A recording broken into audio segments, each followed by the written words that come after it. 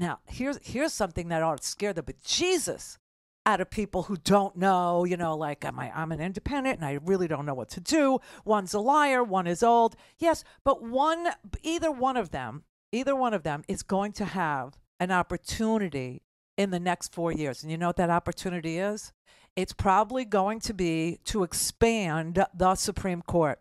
Okay, it's going to be at least to appoint replacements for some of the elder Supreme Court justices, like a Clarence Thomas, like an Alito. Alito's own wife has been out there, contemplating that her retirement's going to be glorious because the statute of limitations for her to sue her neighbor for calling her the C word, which is really how low it got with Supreme Court justices in this country and their spouses. The other one's Clarence's spouse.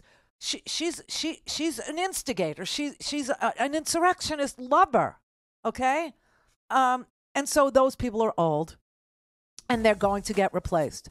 And you know what? To have two more, but coming in at 40 years old, you know what that means? Do you?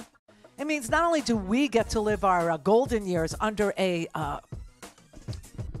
psychotic, conservative bunch of mullahs. Because that's really what you have now is a bunch of mullahs who want Sharia law, but the Christian version, but Sharia law in this country, right? But we'll get younger ones who won't even affect just our lives and not just our children's lives, but their children's lives too.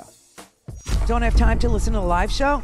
Want to hear more on your schedule? Go to randyrhodes.com and buy a stinking podcast.